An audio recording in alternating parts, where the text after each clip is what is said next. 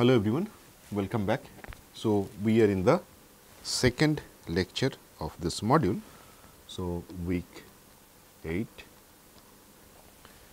Now, in the previous lecture, we derived the equation of motion of m-dub system and we considered 2 degrees of freedom system.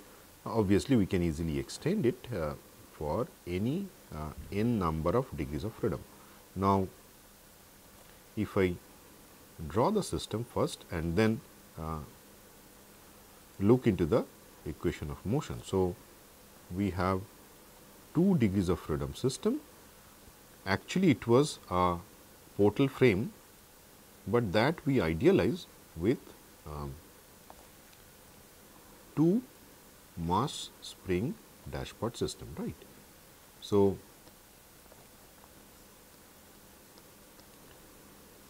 that is the system and then let us quickly identify the mass. So, this is M1, M2, spring stiffness K1, second one is K2 and the damper is C1 and the second damper is given by C2. So, we have X1 and X2 are the 2 degrees of freedom we have in this case. And the governing equation of motion in matrix form mx double dot plus kx is equal to 0. Obviously, this is a undamped free vibration case and the vibration is solely due to the initial conditions, which I am not writing for the moment. All of us are fully aware of this initial conditions. Now, we derived some more interesting mathematical expressions from this governing equation. What we derived is k times phi is equal to omega square m times phi. This is the eigenvalue problem and omega square are the eigenvalues and phi is the eigenvector. And when we deal with a physical system, square root of these eigenvalues are natural frequencies. So, if we solve this equation, we will get natural frequency omega 1, omega 2 up to omega n if we have n degrees of freedom and they are all in increasing order. So,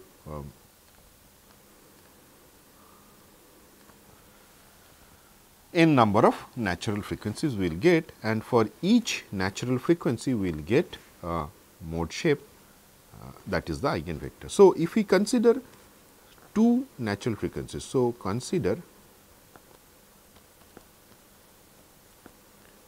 2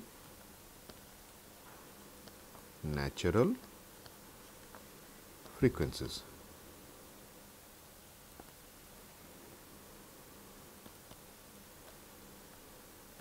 So, omega r and omega s. So, these are the 2 natural frequencies we consider. Corresponding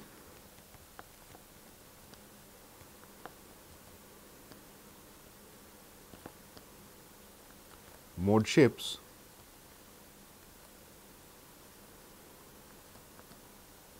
are phi of r and phi of s. Now, obviously, if we put omega r and omega s independently in this equation, they will satisfy. So, let us do that. So, we have the first equation as k times phi of r because we consider rth mode shape. So, we will have phi of r omega r square m times phi of r. Okay.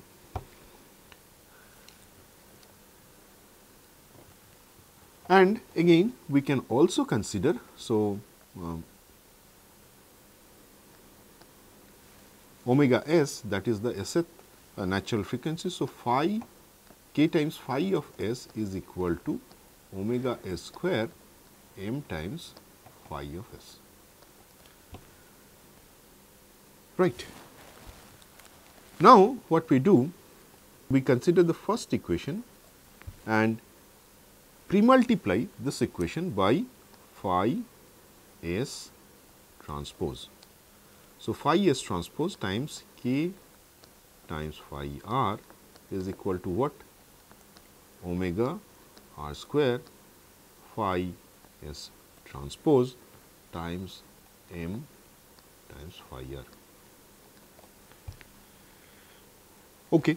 So, that is the first expression. Similarly, in case of second equation, we pre-multiply by phi r transpose times k times phi s is equal to omega s square phi r transpose m phi s. So, that is the second equation. Now, if we take the first equation and then take the transpose. So, from this we come here and take the transpose of both sides. So, what we will get? Transpose of both sides will give us phi r transpose k times phi s is equal to omega r square. Then we have phi r transpose m phi s. Okay. So, let us put some numbers. So, this is our say first equation and this is our second equation, right. Now, what we can do, if you carefully note the left hand side of this equation, they are exactly same. Now, if we take 1 minus 2, that is subtract the second equation from the first equation. So, what we will get? On the left hand side we will have 0. The reason is we have left hand side identical in the two equations. So, this is 0 is equal to what? We have omega r square minus omega s square times phi r transpose m phi s. So, effectively if we rewrite this equation, just take this 0 on the right hand side. So, what we have omega r square minus omega s square times phi r transpose m phi s is equal to 0.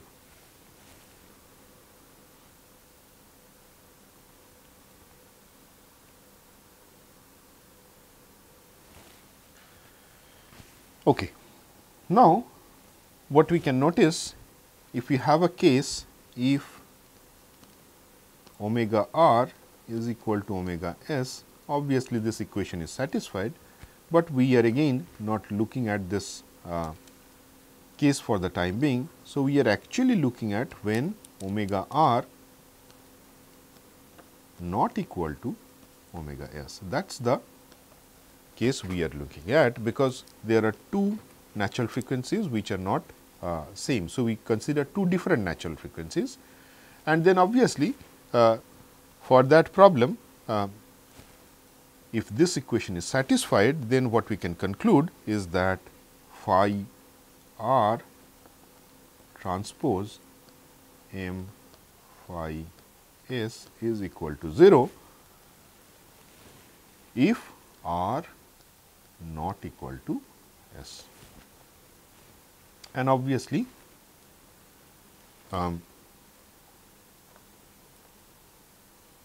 this solution tells us that phi r transpose k times phi s also equal to 0 if r not equal to s. How do you get this second expression? We again go back to the characteristic equation here. we consider this equation. So, what we have there, say k times phi of s is equal to omega s square m times phi s. Now, both side if we pre-multiply by phi r transpose. So, on the left hand side we have phi r transpose k times phi of s is equal to omega s square phi r transpose m phi s. Now, if this quantity is 0, obviously, this quantity on the left hand side must be equal to 0, and that is what we get here. And this equation tells that phi r and phi s are orthogonal with respect to mass stiffness. So, the phi vector that we get from this equation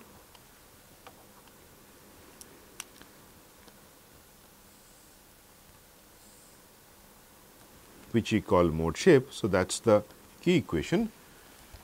The phi vector that we get, so that is orthogonal with respect to mass matrix. So, that means phi transpose, or we can use the small t, that is the notation we have used, phi transpose m phi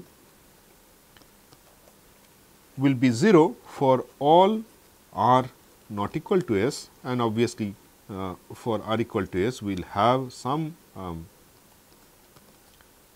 values. So, it will be a diagonal matrix. All of diagonal terms for r not equal to s will be 0. Similarly, phi transpose k phi will be again a diagonal matrix.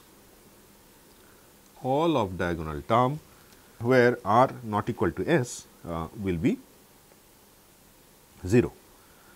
Now, this is a very important relation, because at the very beginning when we derived the equation of motion here, the governing equation of motion are coupled, right, that we have noticed in the previous lecture. Now, today what we have proved now is that there is a orthogonality, but remember that orthogonality is defined in terms of mass and stiffness matrix. Phi transpose phi is not orthogonal, we are not claiming that. So, always remember that phi transpose m phi is orthogonal, and phi transpose k phi is also orthogonal. Physically what it means, that when we develop the mass and stiffness matrix, and if we apply this mathematical operations, what we will get is basically a diagonal matrix. All of diagonal term will be 0, and the moment we have only diagonal matrix, then we can sense that this transformation will decouple the system of equations. How that is done, that we will do in a minute, but for the time being, the main conclusions we have from this discussion is that we can diagonalize the coupled matrix using this eigenanalysis. Now, for that again we consider the governing equation m x double dot plus k x is equal to 0. So, that is the undamped free vibrations. In fact, we derive the damped free vibration also. So, for that the equation will be m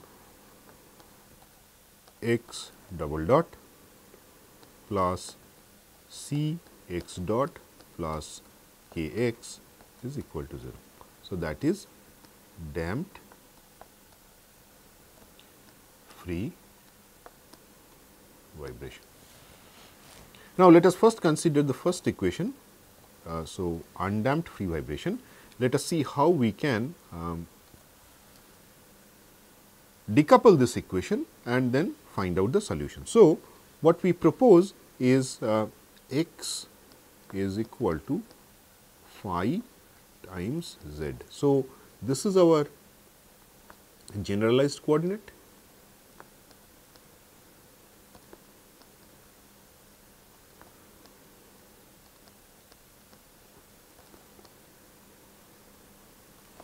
and then this is the mode shape, and we also call it eigenvectors. So, and then we have a new coordinate system. We will see what does it mean, new coordinate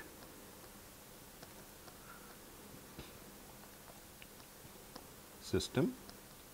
So, we started with generalized coordinate, then we apply this transformation, we get a new coordinate system, and if we do that, obviously what will be x dot will be phi, z dot, and x double dot will be phi z double dot. So, if you put that expression here, so mass times x double dot will be phi z double dot plus k times, in place of x we can write phi of z is equal to 0. And then if we pre-multiply this equation by phi transpose, so what we have, phi transpose m phi, then z double dot plus phi transpose k phi, z is equal to 0. And now we have already proved that this two matrices, this one and this one, they are diagonal matrix. So, we call it say MD times Z double dot plus KD times Z is equal to 0. Note that this equation, the new equation,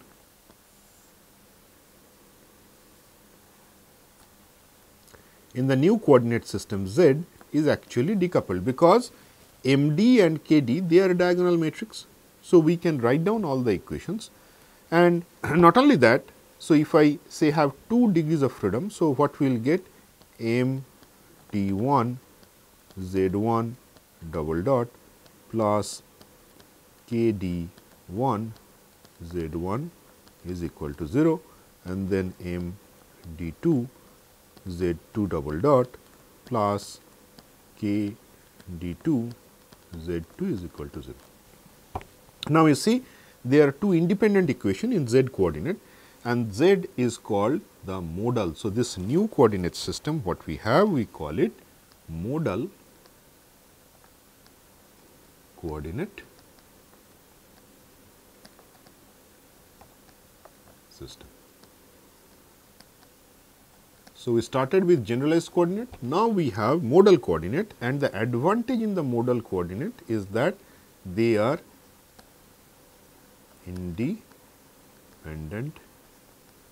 equations. Because they are independent equations, we can solve them independently, and then they are effectively, you see the first equation, this is a equation of a single degree of freedom system, and the second one is also a single degree of freedom system equation. The solution of single degree of freedom system we already know, and then we can use that solution and find out what is z 1 and z 2. And the moment we find out what is z 1 and z 2, we can go back to this equation and then find out what is x 1 and x 2. Now, for that, if we have free vibration, obviously we must know the initial conditions in modal coordinate. So, initial condition ICS in modal coordinate.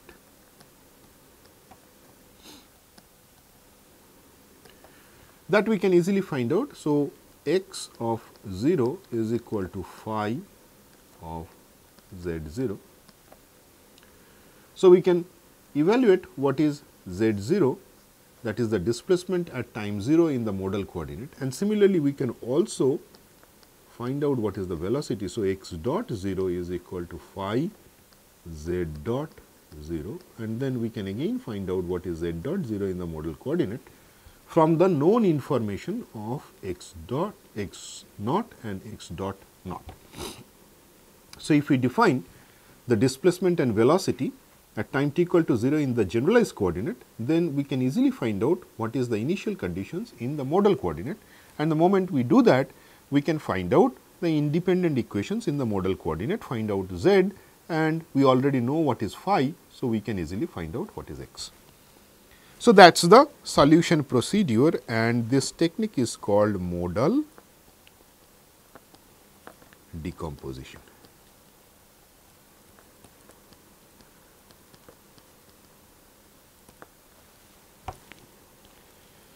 Right. So, modal decomposition is very important when we actually solve the equation of motion. So, if I write down the modal equation, so this will be m dk times z k double dot plus k d k z k is equal to 0. So, that is the equation in modal coordinates. So, k equal to 1, 2 up to n.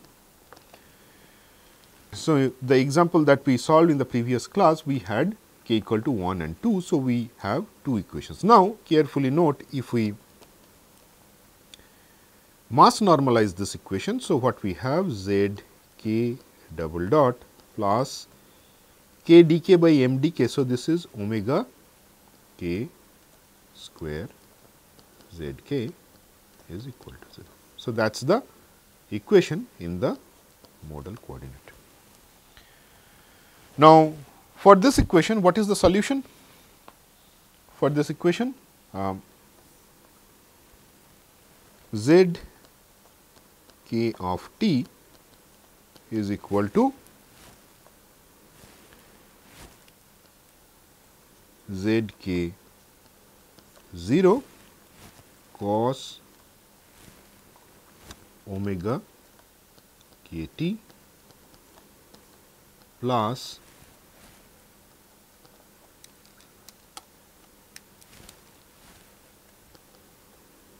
z k dot 0 divided by omega k times sin omega k t. So, that is the solution. We have already discussed how to get this initial conditions in the modal coordinate. So, we can easily find out that from the known information, that is the initial conditions in the generalized coordinate. And once we find out z, so this equation will give us what is z, and then once we get the z, we can find out what is x in the generalized coordinate, because x equal to phi times z. So, that is the solution of undamped free vibration. Now, if we have say a special case, we just extend it for this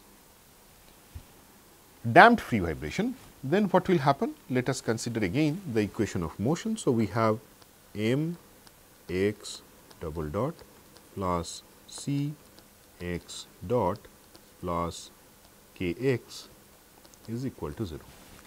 And the transformation we have is x equal to phi z. So, x dot is equal to phi z dot and x double dot is equal to phi z double dot. So, we convert the coupled equation into modal coordinates, and for that what we do? We substitute these expressions in the original equation. So, m x double dot will be replaced by phi z double dot plus c x dot will be replaced by phi z dot plus k will be replaced by phi z is equal to 0. And then if we pre-multiply by phi transpose, so phi transpose m phi z dot z double dot plus phi transpose c phi z dot plus phi transpose k phi is equal to 0. Now, what we can identify. So, this will be a diagonal matrix. So, we call it say MD. Similarly, the third term will have this coefficient as diagonal matrix because of the orthogonality with respect to mass and stiffness. But as of now, we cannot conclude what will be the nature of this, and there may be different possibilities. The coefficient of z dot, that is phi transpose C phi, it may be diagonal, it may not be diagonal. As of now, we do not know, but we will see what we can do to make it diagonal, because if it is not diagonal, then still this system of equation is not uncoupled, they are still coupled. So, we will see in a minute what we can do to uncouple that coefficient in the second term, but at least what we can conclude is that MD and KD, they are in the modal coordinate, they are diagonal.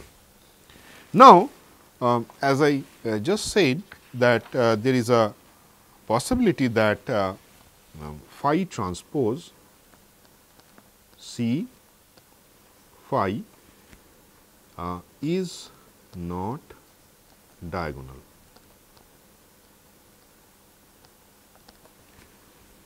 It can be the case. Okay. So, in that case again this system is coupled, but there are different, that is the reason, different models of damping.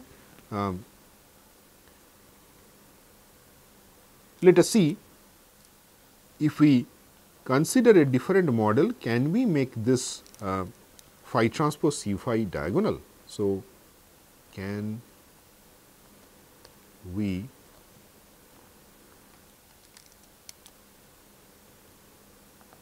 decouple this matrix? And for that C matrix, let us consider C is proportional to mass matrix and also proportional to stiffness matrix. So, this is the model we consider. C is equal to alpha times mass matrix, that means it is proportional to mass, and then beta times, these are the two scalar constants alpha and beta, and then if C is alpha times m and then plus beta times k, then let us see what happens. So, C, if I pre-multiply by phi transpose, what will happen? On the right hand side we have alpha, then phi transpose m plus beta phi transpose k. And then in this equation we post multiply by phi, then what will happen? On the right hand side we will have phi transpose m phi and then phi transpose k phi. So, we know these two are diagonal matrix. So, we will have ultimately alpha times m d plus beta times k d. Now, if we have this model C equal to alpha m plus beta k, then obviously phi transpose C phi is diagonal and we can write it C d, because on the right hand side we have two diagonal matrix multiplied by two scalar constants. So, the resulting matrix will be also diagonal matrix, and that is how we get this C d matrix. Then if we transform this equation, so what we have is m d z double dot plus C d z dot plus k d z is equal to 0. Again, this is a free vibration equation and we need the initial conditions that I have already discussed how to get the initial conditions in the modal coordinate. So, the kth equation if I write down, so what we have m d k z k double dot plus C d k z k dot plus k d k z k is equal to 0. Now, k ranges from 1 to up to n.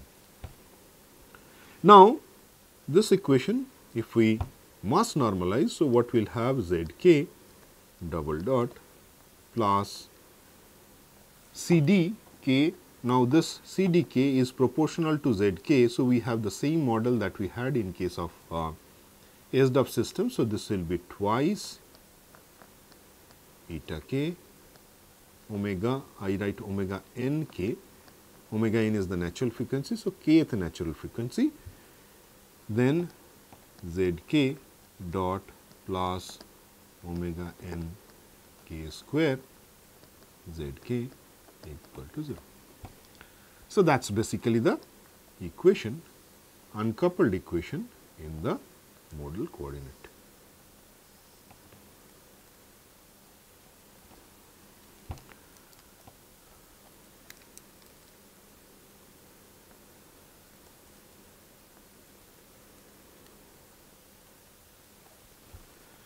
Right, and for this equation we know what is the solution. So, the solution for this case is zk of t is equal to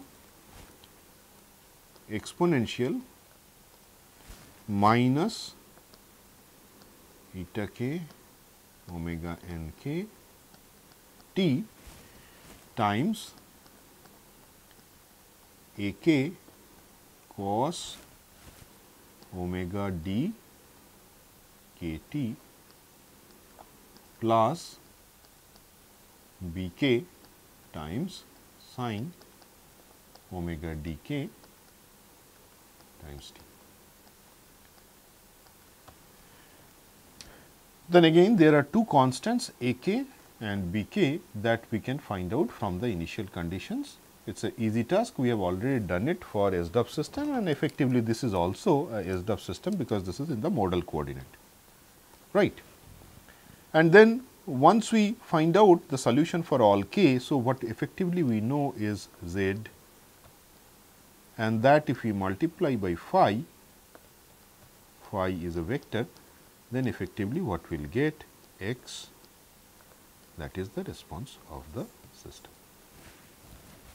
So, that is the solution strategy we have for the damped free vibration case, and then we can find out the total solution. So, what we will do now, we will close here, but in the next class we will solve some problem using MATLAB, and then we will see how we can find out the response. Now, before I close, this model of damping is called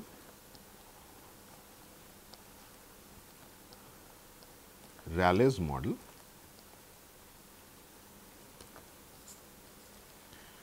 So, we have damping modeled as C equal to alpha times m plus beta times k. So, it is proportional to mass and stiffness, and if we have this assumption, again we can decouple the damping matrix, and once we adopt that, we can easily solve the system of equation which is actually coupled in the original coordinate system. So, with that let us close here. In the next class we will solve some example using MATLAB, and we will see how we can find out the free vibration response. Thank you very much.